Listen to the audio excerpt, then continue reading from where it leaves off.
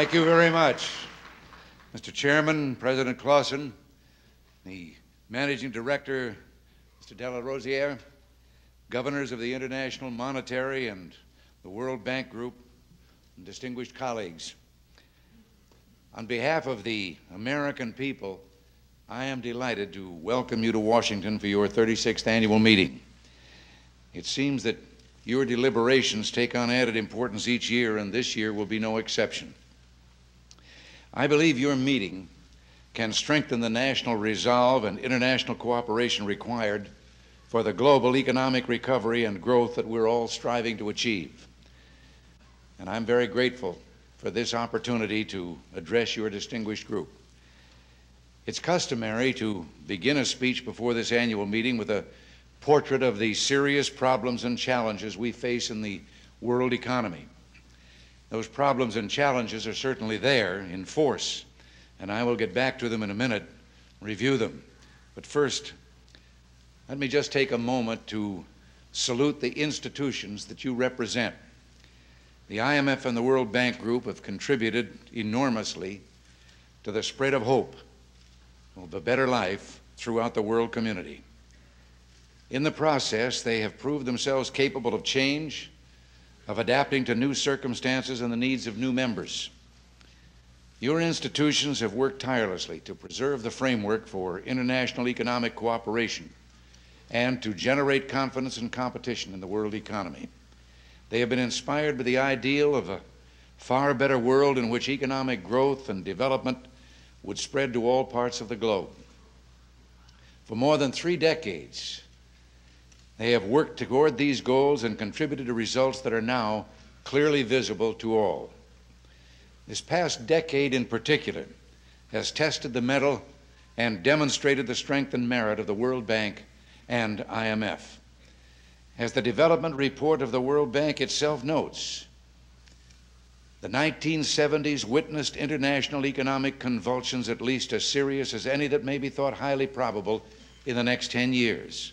The world's economy's capacity to withstand shocks has been severely tested, and the tests were not passed with entire success. But parts of the developing world have come through remarkably well. We need to recognize our progress and talk about it more in our conversations with one another. This in no way denies the immense problems that we face.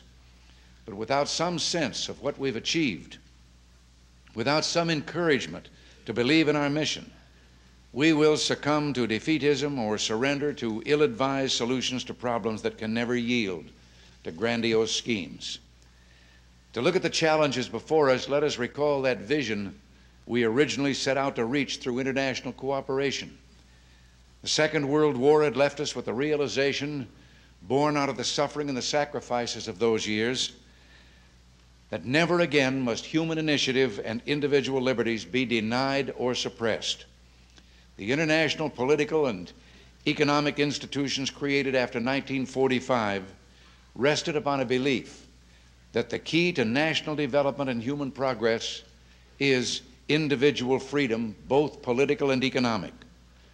The Bretton Woods institutions and the GATT established generalized rules and procedures to facilitate individual enterprise and an open international trading and financial system. They recognized that economic incentives and increasing commercial opportunities would be essential to economic recovery and growth. We who live in free market societies believe that growth, prosperity, and ultimately human fulfillment are created from the bottom up, not the government down. Only when the human spirit is allowed to invent and create, only when individuals are given a personal stake in deciding economic policies and benefiting from their success, only then can societies remain economically alive, dynamic, prosperous, progressive, and free. Trust the people. This is the one irrefutable lesson of the entire post-war period, contradicting the notion that rigid government controls are essential to economic development. The societies which have achieved the most spectacular, broad-based economic progress in the shortest period of time are not the most tightly controlled, not necessarily the biggest in size or the wealthiest in natural resources. No, what unites them all is their willingness to believe in the magic of the marketplace. Everyday life confirms the fundamentally human and democratic ideal that individual effort deserves economic reward. Nothing is more crushing to the spirit of working people and to the vision of development itself than the absence of reward for honest toil and legitimate risk. So let me speak plainly. We cannot have prosperity and successful development without economic freedom, nor can we preserve our personal and political freedoms without economic freedom. Governments that set out to regiment their people with the stated objective of providing security and liberty have ended up losing both. Those which put freedom as the first priority find they have also provided security and economic progress. The United States is proud of its contributions to the goals and institutions of post-war development. You can count on us to continue to shoulder our responsibilities and the challenges that we face today. We see two of overriding importance: restoring the growth and vitality of the world economy and assuring that all countries, especially the poorest ones, participate fully in the process of growth and development. But let us remember, the most important contribution any country can make to world development is to pursue sound economic policies at home. Regrettably, many industrial countries, including my own, have not made this contribution in the recent past. We've overspent, overtaxed, and overregulated, with the result being slow growth and soaring inflation. This stagflation, as the IMF annual report notes, is one of the two basic problems we must quickly overcome. The United States has set its course to economic recovery. Our program is comprehensive, and as I've reminded the American people last Thursday evening, it will require effort and patience, but the reward is worth working for. By reducing the rate of government spending, honoring our commitment to balance the budget, reducing tax rates to encourage productive investment and personal savings, eliminating excessive government regulation, and maintaining a stable monetary policy, we are convinced that we will enter a new era of sustained non-inflationary growth and prosperity, the likes of which we haven't seen for many years. And as the world's largest single market, a prosperous, growing U.S. economy will mean increased trading opportunities for other nations. America now receives half of all non-OPEC developing country exports of manufactured goods to all the industrialized countries, even though we account for only 1/3 of the total gross national product of those industrialized countries. Lower U.S. inflation and interest rates will translate into increased availability of financial resources at affordable rates. Already, capital markets in the United States are more accessible to the developing countries than capital markets anywhere else in the world. No American contribution can do more for development than a growing, prosperous United States economy. The domestic policies of developing countries are likewise the most critical contribution they can make to development. Unless a nation puts its own financial and economic house in order, no amount of aid will produce progress. Many countries are recognizing this fact and taking dramatic steps to get their economies back on a sound footing. And I know it's not easy. I have a few scars to prove that fact. But it must be done. Only with a foundation of sound domestic policies can the international economic system continue to expand and improve. My own government is committed to policies of free trade, unrestricted investment, and open capital markets. The financial flows generated by trade investment and growth capital flows far exceed official development assistance funds provided to developed countries. At the same time, we're sensitive to the needs of the low-income countries. They can benefit from international trade and growth in the industrial countries because they export many raw materials and primary products the industrial world needs. But they also depend upon our aid to strengthen their economies, diversify their exports, and work towards self-sufficiency. The United States recognizes this. Over 3 decades, we've provided more than $130 billion in concessional assistance. The American people have proven themselves to be as compassionate and caring as any on earth, and we will remain so.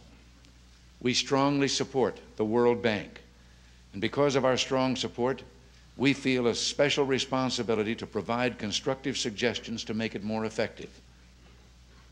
We believe these suggestions will permit it to generate increased funds for development and to support the efforts developing countries are making to strengthen their economies. Taking into account our budgetary constraints, we're committed to providing the bank and IDA resources for them to continue and improve their contributions to development. We know that stimulating private investment is also critically important. The International Finance Corporation plays the leading role in the bank family in support of such investment. Given the importance of this role, we hope it can be enhanced. We believe all facets of the bank can play a more active role in generating private resources and stimulating individual initiative in the development effort. The IMF also plays a critical role in establishing conditions to encourage private capital flows to deficit countries.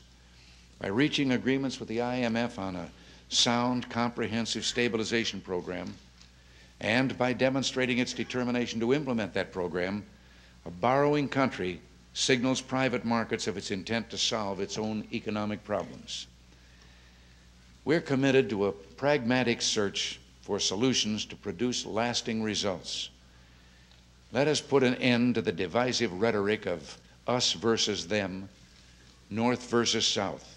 Instead, let us decide what all of us, both developed and developing countries, can accomplish together. Our plans for the Caribbean Basin are one example of how we would like to harness economic energies within a region to promote stronger growth. The design and success of this undertaking depends upon the cooperation of many developed and developing countries. My colleagues and I also look forward to the upcoming summit meeting at Cancun, Mexico. That occasion will provide us with fresh opportunities to address the serious problems we face and encourage each other in our common mission. In conclusion, each of our societies has a destiny to pursue. We've chosen ours in light of our experience, our strength, and our faith. We each are ultimately responsible for our actions and the successes and failures that they bring.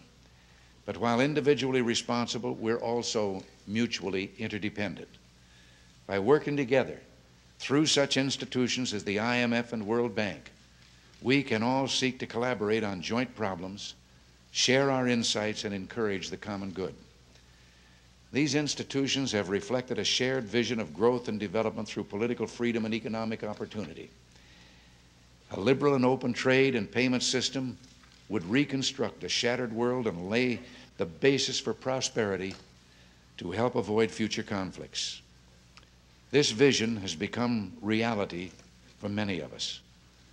Let us pledge to continue working together to ensure that it becomes reality for all.